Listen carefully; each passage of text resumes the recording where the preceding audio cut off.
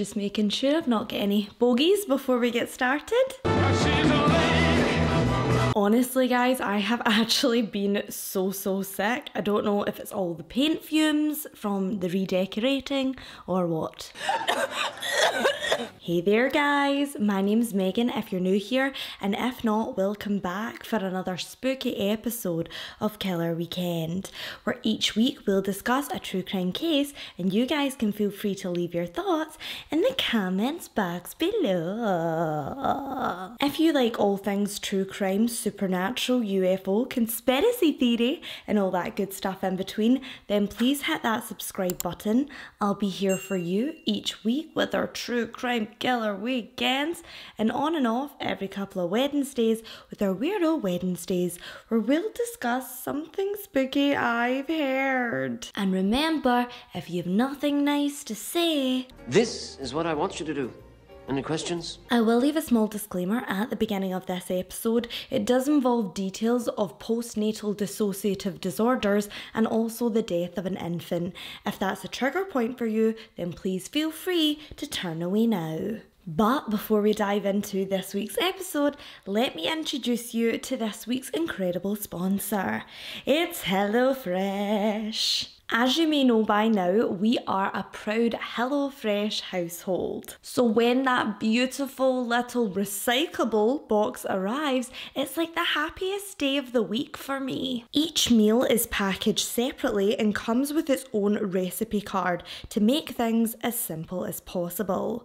HelloFresh does all the hard work for you, as all the ingredients you need are pre-portioned and ready to go. Since January, I've been trying hard to eat right, especially now that the wedding is only 8 months away. But with HelloFresh's calorie smart options, it doesn't feel like a chore anymore. Have you been struggling to keep up with your fitness goals? Do those takeout menus call to you in the night? Well babe, it's time to hang up the phone, and I promise you, you will be shocked with how much money you save when you ditch the fast food for HelloFresh. I've converted my whole family into HelloFreshers, and no matter your lifestyle, there will be an option best suited to you. With over 40 recipes available each week, you can choose something from the new Fast and Fresh range if you're a parent on the go, or just stock up on the snacks if you're planning a cozy Friday night at home. Tonight, we're in the mood for one of our favourites, and we have tried the spicy, creamy Cajun chicken pasta before,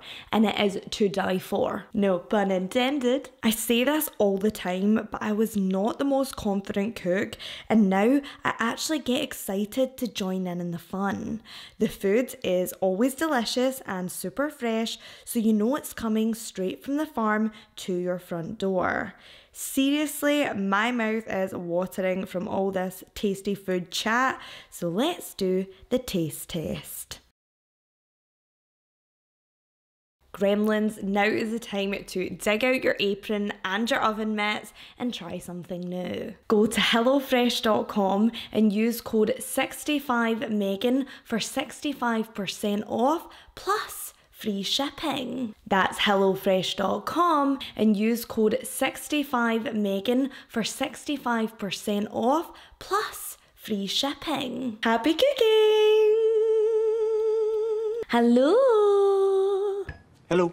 Apologies, I may have had a Red Bull or two. As you may have noticed, we are filming in a bit of a strange location today, so I apologise if anything's off with the lighting or the audio. I am refurbing my filming studio, so we will do a wee tour when it's all ready to go. Okay, so today we're going to jump in the DeLorean and journey back to the 1990s. Let me set the scene. It's a Friday night and you pick up the phone to call your girlfriend. Not on your new shiny iPhone. No, on your sexy clear plastic telephone with multicoloured wires. In the 90s, tanning beds were the moment, as was that weird twisty hairdo that we all thought was the dog's bollocks. It really was not. Speaking of dogs, if you were lucky enough, your parents might have bought a family pet.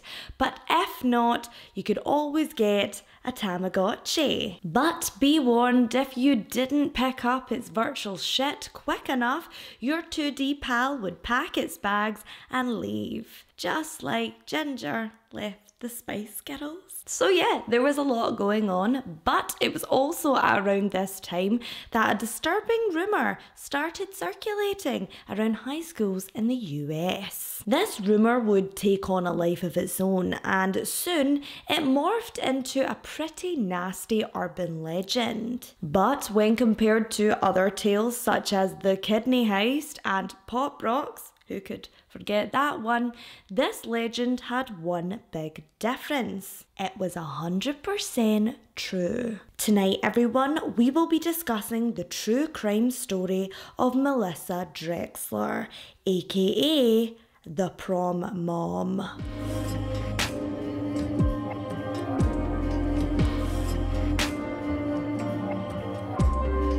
The Friday of June 6, 1997 was a big night for the high school seniors of Lacey Township High School in New Jersey. Donning their ball gowns and penguin tuxedos, they headed in to the Garden Manor Banquet Hall in nearby Aberdeen. Like most teens, the students had been very excited about their high school prom. The theme that year was "I'll Always Remember You," which is ironic because it would turn out to be a night that no one would ever forget. As the couple stopped by the entrance, posing to have their photograph taken with their sweethearts, some troublemakers spiked the punch. Just your typical senior prom. A few girls huddled around the bathroom mirrors, fixing their lipstick and sneaking a swig of vodka they'd stolen from their father's stash. Amongst their chatter, a couple of the girls could hear grunting coming from one of the stalls. They were thinking, Jesus Christ, it had only been 25 minutes since the prom started and already 2 kids were at it in the toilets. And who says romance is dead? The girls, now extremely curious and giggling profusely, decide to take a peek at the young lovers. However, when they look under the cubicle door, they're shocked to see bright crimson blood dripping onto the floor. Terrified, they run out in horror, grabbing the first teacher they could find. But whose blood was that? And would they make it to their high school graduation alive? Melissa A. Drexler, born on the 10th of July 1978, was raised an only child in Forked River within Lacey Township, New Jersey. Life in the tight-knit community of only 5,000 residents was fairly uneventful. Melissa's mother Marie worked at the local bank, and her father was a shipping clerk for an importing company. Together, their paychecks afforded the couple a nice house in a middle-class neighbourhood. Melissa's parents believed in strong Christian values, and they expected the same from their only daughter. Growing up, she was a quiet girl who didn't find it easy to socialise. However, in the 4th grade, Melissa met Rebecca Janelli, and the two were inseparable after that. The girls even attended dance class together, where Melissa excelled at modern jazz. Whilst a student at Lacey Township High School, Melissa maintained a small circle of close friends.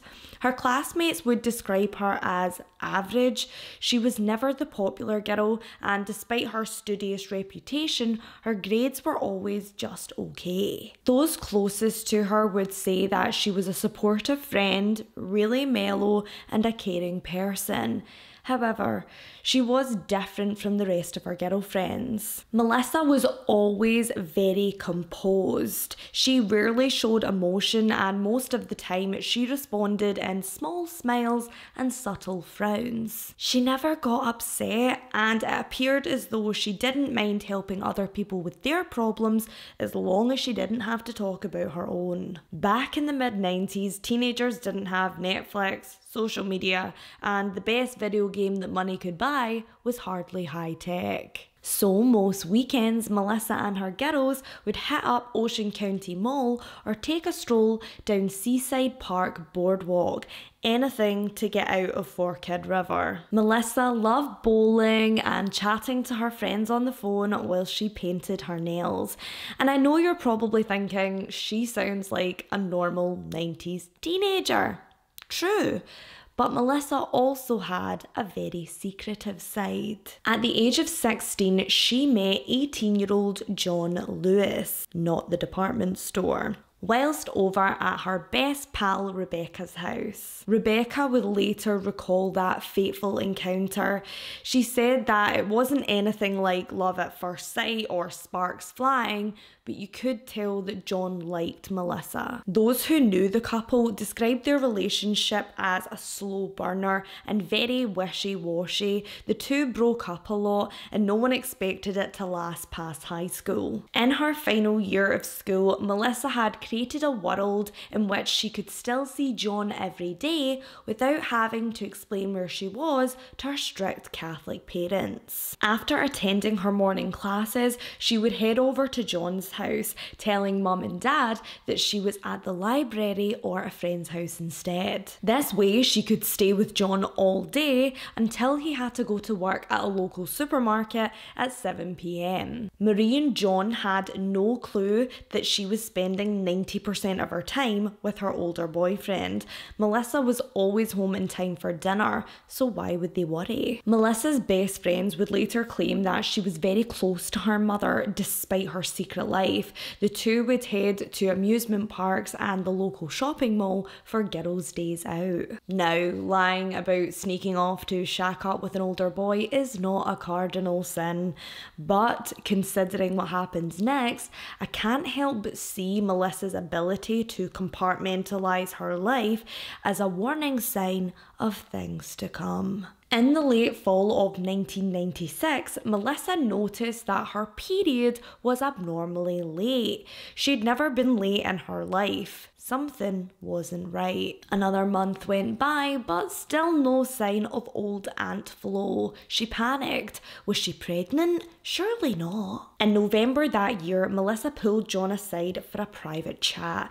She said that her period was late and that she could be carrying his child. Initially, John was taken aback. She'd always told him that she was on the pill, which in fact was a complete lie. When he questioned her on that, Melissa laughed the scare off as a false alarm and claimed that she must have got her dates mixed up. But there was no mix-up. In fact, Melissa Drexler was 8 weeks pregnant, whether she wanted to admit it or not. In the months that followed, Melissa was her old self. However, some friends did notice a couple of changes after she'd returned from winter break. At lunch, she was eating some weird-ass foods and she appeared to be eating more than usual, constantly snacking. Because of this, her recent weight gain made sense, which she concealed wearing baggy jeans and sweatshirts. Her friend Sarah Dorick ate lunch with her every single day and later would say that she remembered nothing suspicious about Melissa's behaviour. As spring approached, the senior girls started prepping for their upcoming prom that June. Whilst out dress shopping with bestie Rebecca, Melissa settled on a black velvet floor-length form-fitting gown. Rebecca and her mother Lynn later recalled that Melissa tried on several skin-tight mini dresses that day, and neither of them saw any hint of a belly. Melissa, who was 5'7" in height, had looked a little bit chubbier than usual, but it was nothing for her friends to be concerned about. Much like the rest of her school pals, she appeared to be excited about the dance and for her future after high school ended. She'd even lined up a summer job as a sales assistant for a clothing store situated on the beachfront. Melissa had always loved clothes and fashion, and she dreamed of travelling to New York City and becoming a famous designer. Unfortunately, her grades didn't exactly match her enthusiasm, and so she settled on Brookdale Community College, only 45 minutes from home. Loved ones said that Melissa was a talented sketch artist, but her written work wasn't the best. Maybe that's because the pretty high school senior's mind was focused on other things, like the tiny fetus growing inside her tummy. The morning of June 6, 1997 rolled in, and the students of Lacey Township High School whizzed about town getting all dolled up for their last big dance. Melissa, much like her girlfriends, was very busy herself with a trip to the local hairdresser scheduled that afternoon. However, she started to experience severe abdominal cramps, and in only a couple of hours, the real reason behind her bizarre cravings and fuller figure could no longer be ignored. That evening, Melissa, her boyfriend John, bestie Rebecca, and a couple of other kids from their school head to the Garden Manor Banquet Hall in Aberdeen in a stretch limousine. The 50-minute drive seemed to be too much for 18-year-old Melissa, as throughout the journey, she suffered from some sort of weird spasm. By the time the limo pulled into the parking lot, she was sweating and breathing heavily. Rebecca asked if she was okay because she certainly didn't look it, to which Melissa responded that she was fine, just suffering from some really bad period cramps. When in reality, Melissa hadn't had a period in 9 months, and those cramps were actually contractions. As the group entered the venue, Melissa darted off into the ladies' room. Fellow students remembered her glamorous velvet gown and sleek updo. But within the hour, she'd be remembered for a much more sinister reason. Now in full labour, Melissa took position behind a locked cubicle door. The pain took over, and other students could hear a faint grunting sound, which they dismissed as a young couple getting jiggy with it. After around 15 to 20 minutes, Rebecca came in to check on her friend. Melissa yelled out that she was fine, she'd be done, and to tell the boys she'd be right out.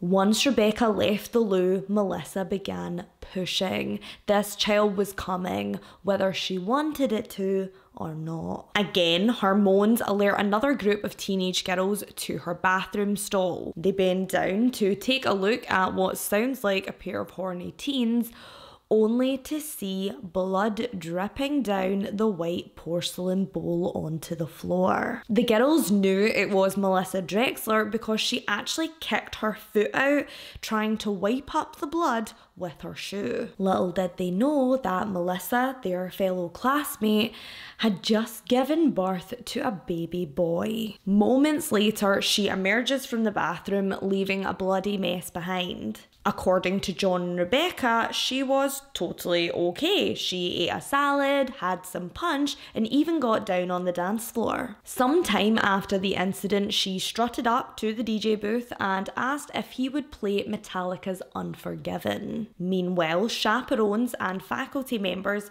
started hearing about the disturbing scene in the toilets. A bathroom attendant is sent into the ladies' room to clean up the stall, but this is beyond her pay grade. Now, this just isn't a little bit of blood. We're talking smears up the wall, splashed all over the floor, and inside the toilet, it looks like human tissue. This is more like a crime scene, so the attendant informs teachers of the gravity of the situation and starts trying to clean up the mess. She's finishing up, putting the paper towels into the rubbish bin when she notices it's full. So, innocently, she thinks to herself, well, I might as well empty the trash while I'm here.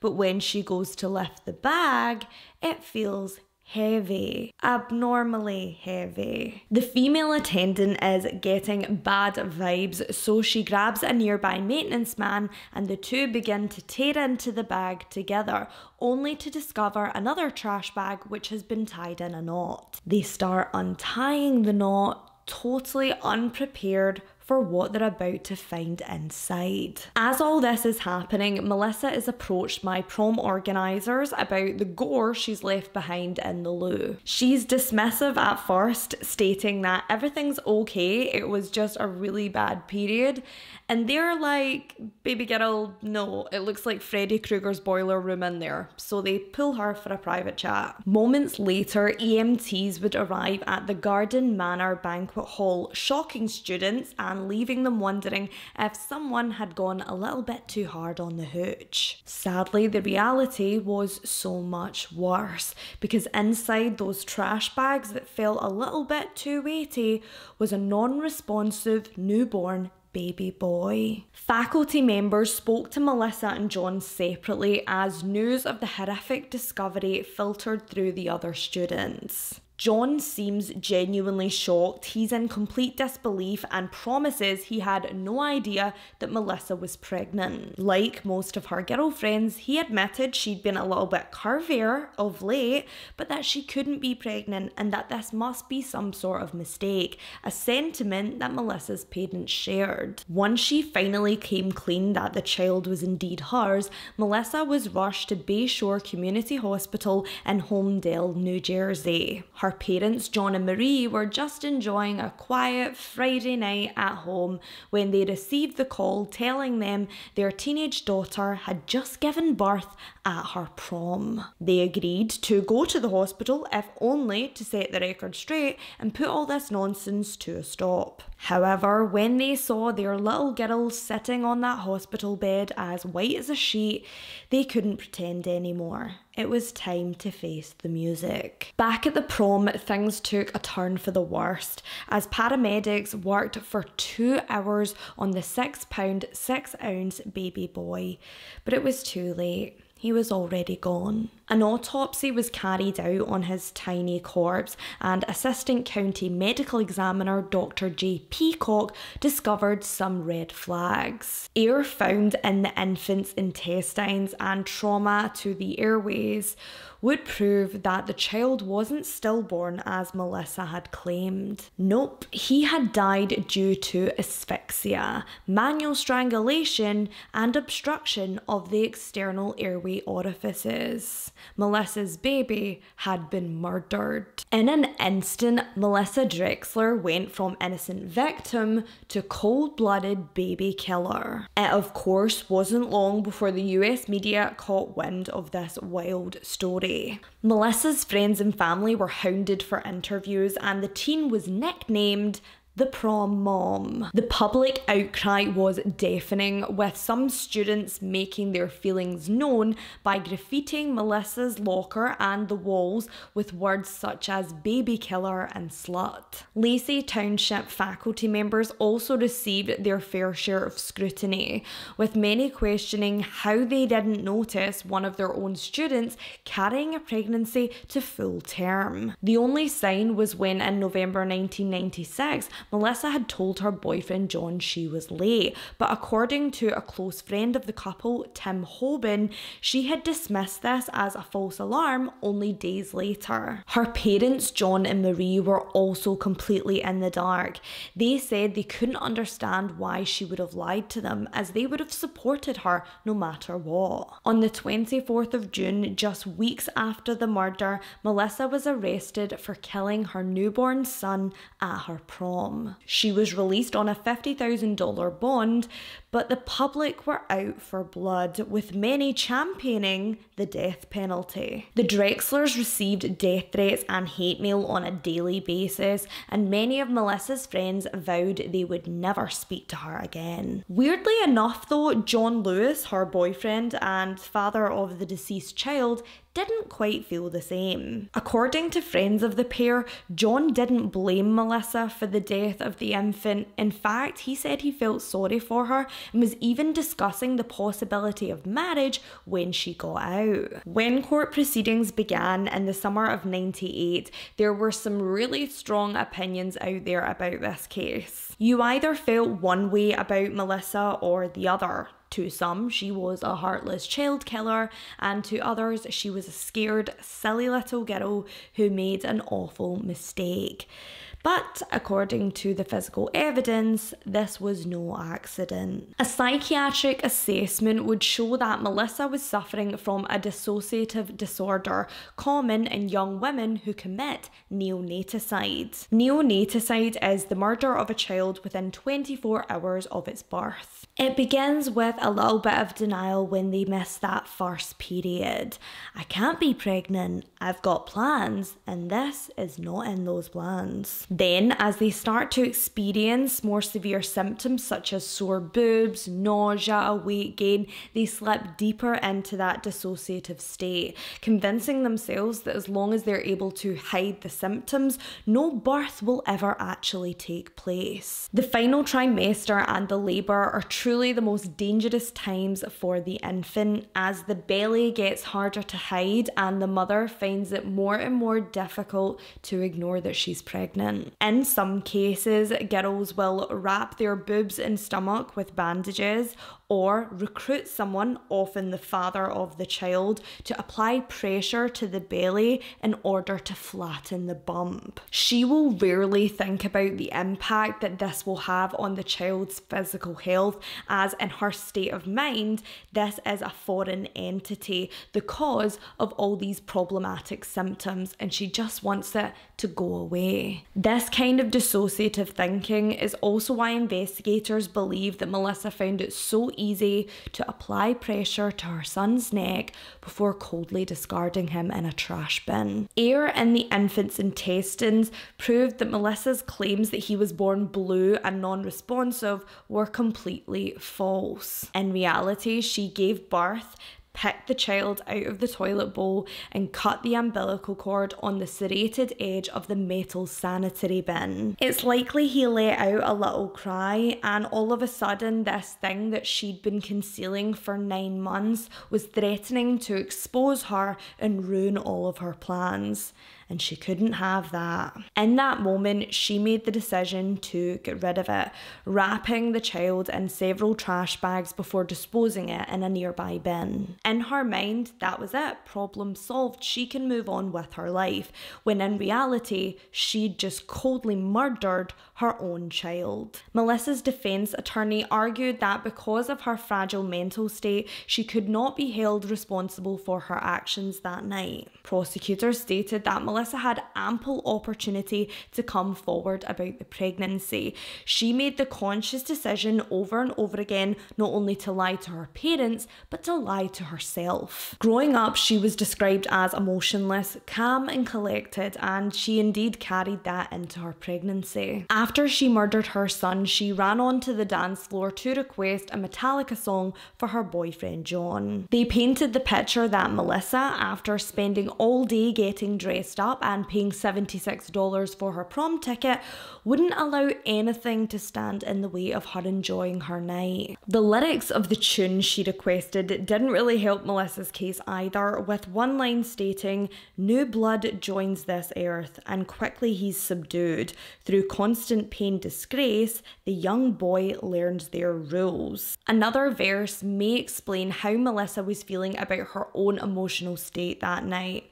"What I've felt, what I've known, never shined through in what I've shown. Never be, never see, won't see what might have been." But of course we should take that with a grain of salt, because we all know in the true crime community that a love for metal does not make you a serial killer. After the prom, Melissa's close friends said that she had assured them that she didn't take the child's life. In fact, she said she was so freaked out because he was born blue and not breathing. Again, this theory was debunked by the medical examiner, and soon the gravity of the situation started to weigh on the now 20-year-old and her family. If Melissa was found guilty of first-degree murder, she could be looking at up to 50 years behind bars. Was she really willing to take that risk when she'd already been dubbed Killer Prom Mom by the media? No, she was not. And on the 29th of October 1998, Melissa Drexler pled guilty to the lesser charge of aggravated manslaughter. She was sentenced to 15 years in prison, but would be eligible for parole after only 2. John and Melissa split after the sentencing, but he still remains close to the Drexler family. Whilst incarcerated at the Edna Mahan Correctional Facility in New Jersey, Melissa worked towards a career in fashion. She continued her education, taking fashion design courses behind bars. On the 26th of October 2001, Melissa was released from prison and hoped to start a new life altogether, something she wouldn't have been able to do had she committed her crime just a few days later. You see, 3 days after Melissa did what she did, the No Early Release Act took effect. This meant that individuals convicted of violent crimes must serve at least 85% of their sentence. So luckily for Melissa, she narrowly avoided having to spend an extra 9 years in prison. Upon her release, the now 23-year-old was spotted around town catching up with loved ones and grabbing a cup of coffee. Publicly, she never appeared emotional or remorseful for the awful events that transpired that night. It does leave you wondering, was this because of her dissociative disorder, or was she simply just a cold-blooded killer who got a really light sentence?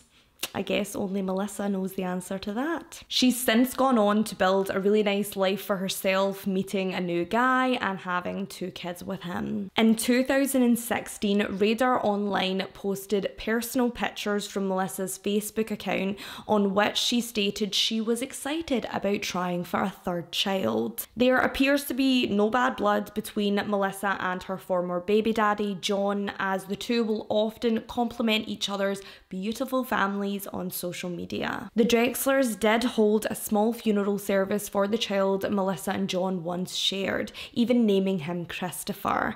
And with that, they hoped that everyone could move on and start afresh.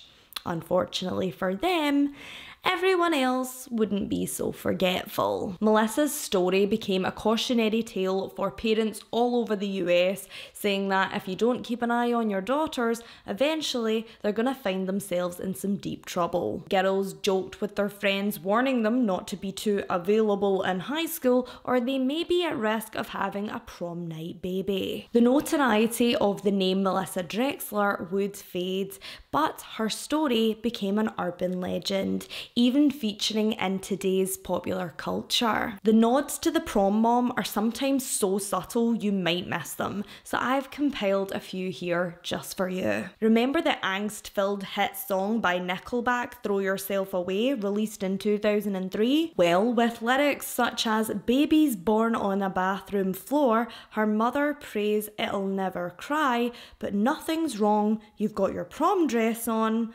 it's safe to say there's no question about which 90s true crime case inspired this bop. Bridesmaids from 2011, starring Kristen Wiig, also one of my favourite movies of all time, takes a slight jab at the convicted teen mom. Have fun having a baby at your prom. Even whole TV shows have been created using the events of June 6, 1997 as inspiration. This is super embarrassing.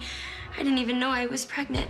I just thought I was the freshman 15. I thought I was having a bread baby. And finally, and probably the most controversial reference to date, would be Family Guy's prom night dumpster baby song released in 2007. So what's the obsession? Men kill women and children pretty much every damn day. So why this child? Why are we so focused on his story? Psychologists say that women are the more nurturing of the two sexes. Whether we like it or not, our hormones make it more difficult for us to end a life without any feeling. So when a young woman, a teenager no less, does something so shocking and cruel, it shakes us because it goes against everything that feels natural to us as women. It's also actually the reason why the topic of true crime is statistically more popular with the female sex. It's like we need to understand, we need to know all the facts, we're looking for that that aha moment, the thing that tells us exactly why this person took away the essence of another. But the sad truth is there isn't always a reason, and Melissa Drexler is proof of that. She had a good core group of friends, a loyal boyfriend, and her parents, albeit a little bit strict,